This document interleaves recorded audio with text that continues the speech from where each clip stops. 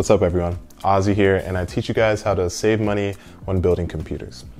Right now is clearly not the best time to build a computer. Prices have drastically increased because demand is so high and stock is so low. Well, I recently bought 7 video cards, I hope, for a grand total of $45 before shipping. I'm hoping that we have some favor and we actually get something useful that could possibly counteract this high demand, low stock situation we're experiencing. So without any further ado, let's check it out.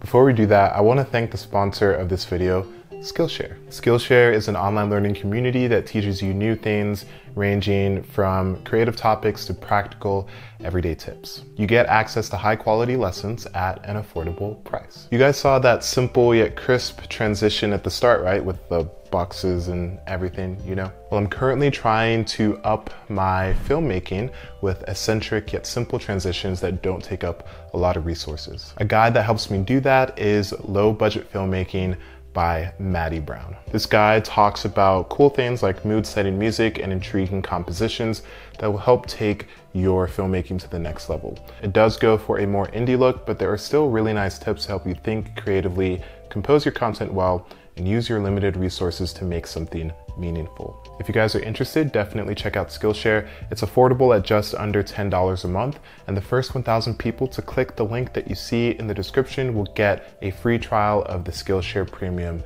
membership. All right, let's go see what kind of video cards I actually got. So 7 GPUs for $45. Ozzy, how exactly did you do this? Well, that's just the thing. I didn't really do anything, and I'll let you guys in on a little secret. Every year, Vision Tech has their mystery box holiday items, and there are 4 different versions: $5, $10, $20, and a $40 model. These mystery boxes have an assortment of items ranging from RAM to video cards, and the higher priced ones usually have higher quality items. I bought a $5 mystery box about 4 years ago, and I got myself a Radeon HD 3850, which wasn't a bad choice at the time. Over the years though, the mystery boxes have become less and less enticing.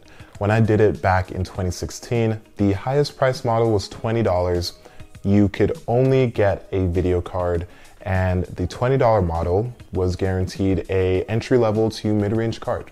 Nowadays, the most expensive option is $40, and you're not even guaranteed a GPU.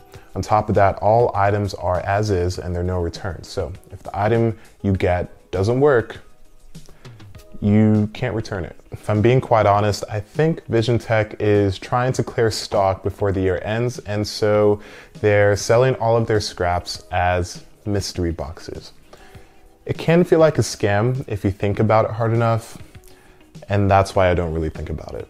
Last week I ordered 2 $10 mystery boxes and 5 $5 mystery boxes, and I'm hoping for at least some half decent GPUs in a couple of these.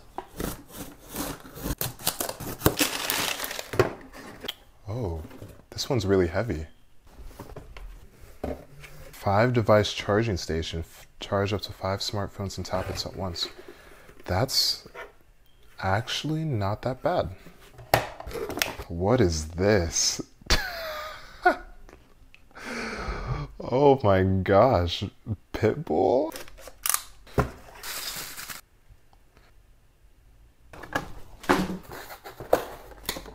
Not a video card.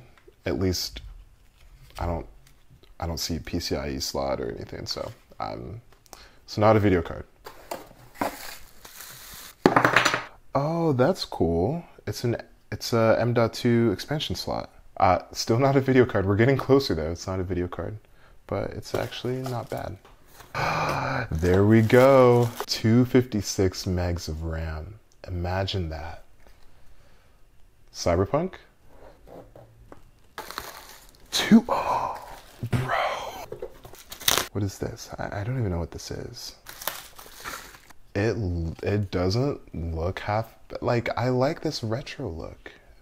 I really like this retro look. So let's do a little bit of research on these cards and see exactly what they were like when they dropped and what we can do with them.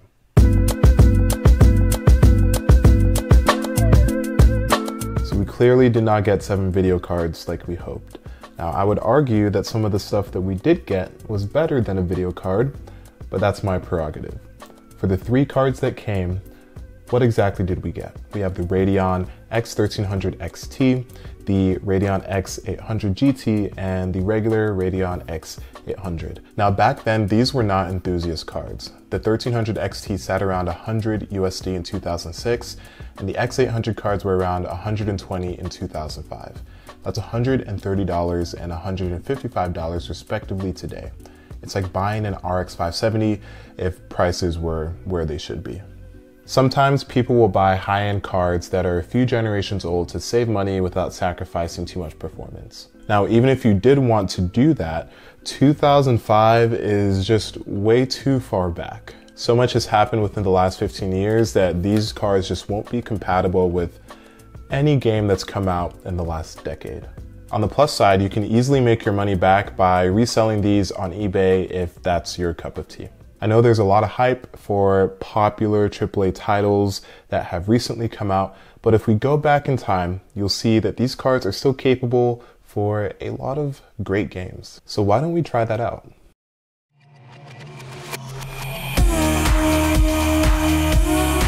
Back then, PC gaming and PC building was not like it was now, but that doesn't mean it was any less fun. 2004 to 2007 had some iconic titles that are still considered classics today. For example, Half-Life 2 came out in 2004 and is still considered one of the best PC games ever by year-end lists in 2020. What's a better way to test out these cards than to try some of the most popular games of that era? But first, we need to build a PC fitting for the occasion. That was quick, right? Took me like 2 seconds to build. I'm a comedian, I know. Now, I don't have much retro hardware on me right now, but I do have some leftover parts that would kind of fit within the time period, give or take a few years. We're rocking a Core 2 Duo, 4 gigs of DDR2 memory, a Dell OEM motherboard and Dell OEM power supply, and a 120 gig SSD. Now, 4 gigs of RAM and a 120 gig SSD were definitely enthusiasts to possibly supercomputer levels 15 years ago, but I figured I would add those in just for the sake of my own sanity to ensure everything is snappy. And for compatibility reasons, we're going to take a trip down memory lane and use Windows XP Service Pack 3. I started off with Half-Life 2, a classic game from 2004. At 1024 by 768, all 3 video cards played the game well above 60 FPS most of the time, with the X800 dipping below 60 in a few places. Now, the weirdest part about this is the X800. According to reviews, it's slower than the X800 GT and the X1300 XT, yet it consistently outperforms the other 2 cards in every game I play, and you'll see more of this as time goes on. Next was Need for Speed Underground 2. At 1024 by 768, the 1300 XT barely stays above 30 FPS, while the X800 blows right past it, providing the best gameplay of the 3 cards. Once we up the resolution to 1280 by 1024, all 3 cards struggle to hit the 30 FPS mark.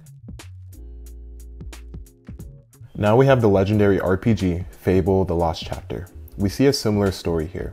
The X800 is noticeably faster than the other 2 cards, but all 3 cards are playable. It's a trend that continues at both resolutions.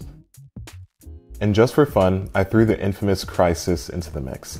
At 1024 by 768, all 3 cards stayed above 30 FPS for the most part, which is again good enough to play the game.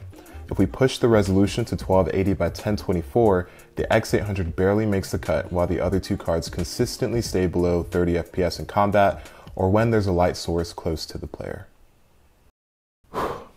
There's a lot to unpack, so let's just dive right in. At the end of the day, we didn't get any modern video cards. That's not to say that it's not possible to do so through Vision Tech. There's some people who have reported getting RX 570s through the $20 and $40 mystery boxes. Non-modern video cards do not make the experience less fun per se, it was just different. I was still able to play some fabulous games with these cards despite them being older than some of you watching this video right now. Like I mentioned in the beginning of the video, current gaming machines are just not affordable. I mean, a GTX 1050 Ti is selling at a higher price today than it was 4 years ago. The market will stabilize, but in the meantime, you could try your hand at some older games or even indie titles that you haven't tried out yet. The great thing about them is that they run on affordable hardware, like I showed you in this video, including old office computers or family PCs. That's not to say that I don't empathize with people who wanted to upgrade or build a computer and they just couldn't. I do understand it's not ideal, but you can still make the most of your situation by enjoying what you can with the resources that you have. Now, in terms of these cards' performances, I was not expecting the 1300 XT to perform as poorly as it did. Based on the reviews I read online, this should have definitely been the fastest card, and the X800 was faster than the GT version. Not sure what's up with that. Honestly, I probably won't look much into it in the future because all three cards were good enough for retro gaming. Anyway, I do hope the PC market can catch a break soon. It just sucks that it happened around holiday season where most people are building, buying, or upgrading their systems. But that's it for this video, guys. If you guys liked it, then leave a like. If you loved it, share, subscribe, all that kind of stuff. You can follow me on all my socials at OzTalksHW on literally everything. And I'll see you guys in the next video. Peace.